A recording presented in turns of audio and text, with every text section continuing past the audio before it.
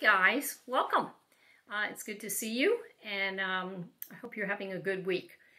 This is for the video for kindergartners and first and second graders, newcomers. All right, I wanted to start today with something that I saw when I'm outside. When you go outside, what kind of animals do you see? I have constantly been amazed at birds, different kind of birds you hear singing. You see them flying through the air. And today I was out on a walk and I actually found a nest, the bird's nest. And I was just thinking how interesting it is that they don't worry about where they're going to live. They just kind of put this together. And do you know what a nest is made out of? It's made out of string, it's made out of straw, it's made out of sticks. Whatever they can find, they put it together. And this one was not being used because it was discarded. The eggs had probably been born, and they were not worried about coming back to it. So anyway, I just wanted to give you a visual of a nest. Okay, so what I wanted to do was start with you guys' stories this week and just kind of talk before we get started about what kind of things you do for animals. And the first story we're going to read is, it's called, here we go, Caring for Your Dog. Now, if you look in a dog book, you're going to find that there's lots and lots of different kinds of dogs. And maybe you have a dog as a pet. Maybe you have a little dog. Maybe you have a big dog. Maybe you have an in-between sized dog. But there's something that all dogs need in common, and that's being taken care of. So a few of your vocabulary words I'm going to show you this week are brush. Now this little guy is brushing his teeth, but a dog needs to be brushed. He needs to be taken care of, brushed.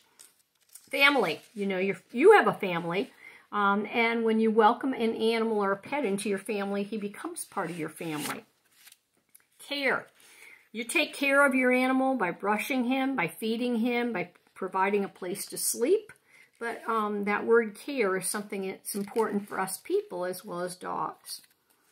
He's fed. It's the past tense of the word feed, and you provide food for your dog. Dog food. You probably give him water, but he does need to eat, so that's important to give him food to eat. And he needs water. These are all needs we have as people as well as dogs. And sometimes when your dog may sit and you tell him to sit or obey you when you call to him, you may give him a treat. Now this is a candy treat, but dogs have treats too. So the word treat. As you look at this story, as you read the story, it is called Caring for Your Dog, and it's a level G book. I want you to think about the kinds of needs that dogs have, okay? And what kinds of needs you have as well. But why do dogs need so many things? And do they depend on us people, their owners, for these things? And I think you'll understand the answers once you read the story.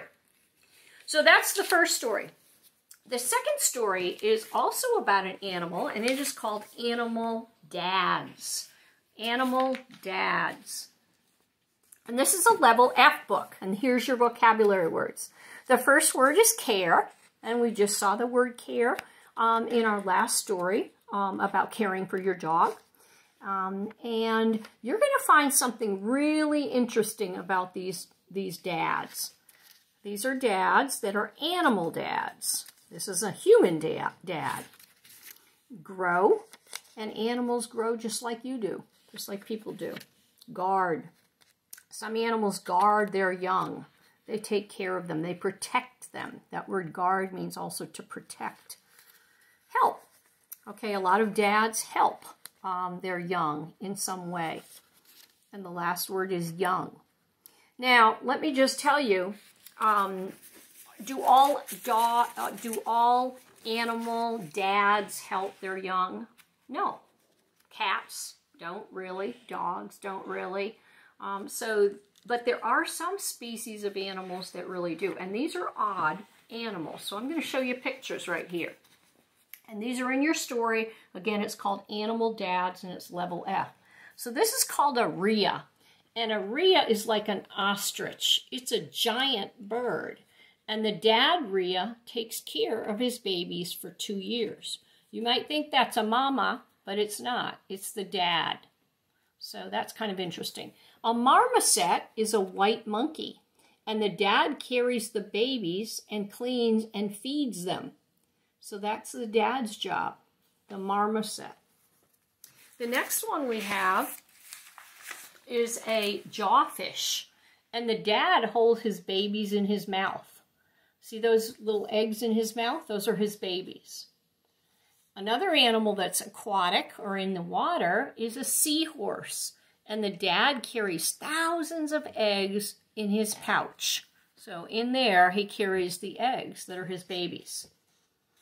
And the other animal that we have here is a jackal. It's kind of like a fox or a wolf. And the jackal chews up the food for his babies, and he spits it out, and he gives it to his babies. I didn't find a picture of his babies with him, but that's a jackal, and that's what he does. And the last couple of animals we have is the poison dart frog.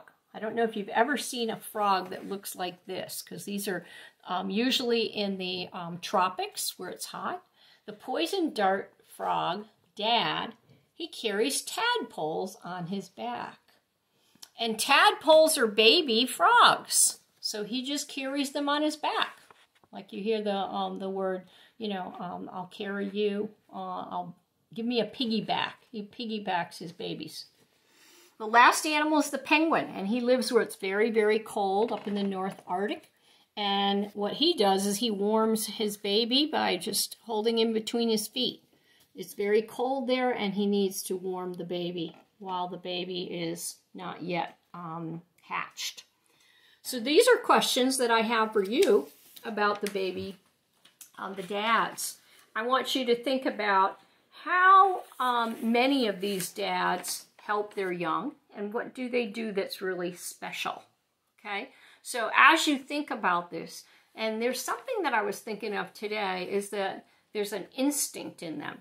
They don't just do it because the mom says, you got to go do it to her, the dart frog, or to the ostrich, the rhea, or to the penguin. It's instinctual. So that means that they just do it because they are made to do it. So what I'd like you to do is I want you to read that book. Again, it's called Animal Dads. I want you to read it. I want you to listen to it. And then I want you to take the quiz. And again, remember that nature's all around us. So when you go outside, you see dogs getting walked by their owners, or you have your own dog and you play with them, or you see birds flying around. There's nature all around us, and it's really interesting to watch and to learn about it. So guys, have a great week. I'll see you on Friday morning.